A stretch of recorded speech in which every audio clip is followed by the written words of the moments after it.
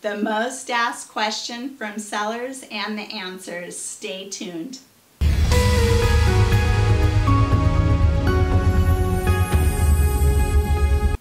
Hi there, thanks for watching this week's video. It's Shirley with Shirley's Real Estate Group, John Scott, and this is the BS Real Estate Show, buying and selling real estate, that is.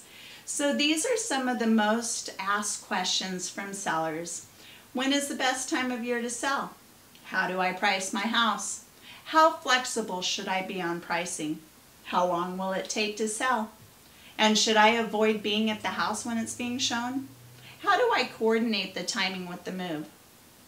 Let's start with when is the best time of year to sell.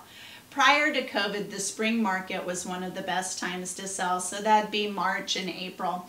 You would generally see the biggest increase in prices and closings in May and June, keeping in mind a normal transaction takes anywhere from 30 to 45 days to close, and that would mean that the property went on the market in March or April sometime, possibly the beginning of May. Because of the shortage of inventory, homes for sale is driving high buyer competition right now, which has been great for sellers. So I guess the short answer to this question would be right now. Home showings are up over 47%, while inventory of houses for sale are down 43% compared to last year. How do I price my house? Well, you would want to contact your trusted real estate broker to complete a market analysis. And from there, you would discuss your different pricing options and which approach would work best for your situation. How flexible should I be on pricing? This question really depends on how you priced your home to begin with. Did you price above market, at market, or below market? This is a conversation we can talk about when we're going over your market analysis and the different options or approaches we have. How long will it take to sell? A typical transaction takes 30 to 45 days to close from mutual acceptance. Mutual acceptance occurs when a buyer and seller have agreed on all of the terms in writing on a purchase and sale contract. The typical time frame is negotiable depending on what the needs are of either the buyer or the seller. Should I avoid being at the house when the house is being shown? For many reasons, the answer to this question is yes. Some buyers feel awkward looking around and envisioning themselves living in the home when the seller is there.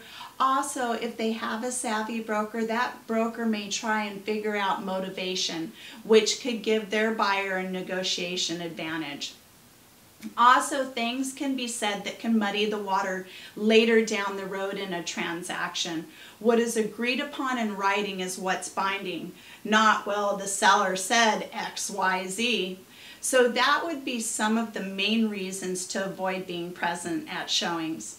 How do I coordinate timing with the move? I could do a whole video on just this question because it really depends on your specific situation. There are several ways to buy and sell simultaneously. We can go over the different ways to accomplish your moving goals and which options will work best for you. Once we figure out the roadmap, the timing is easy.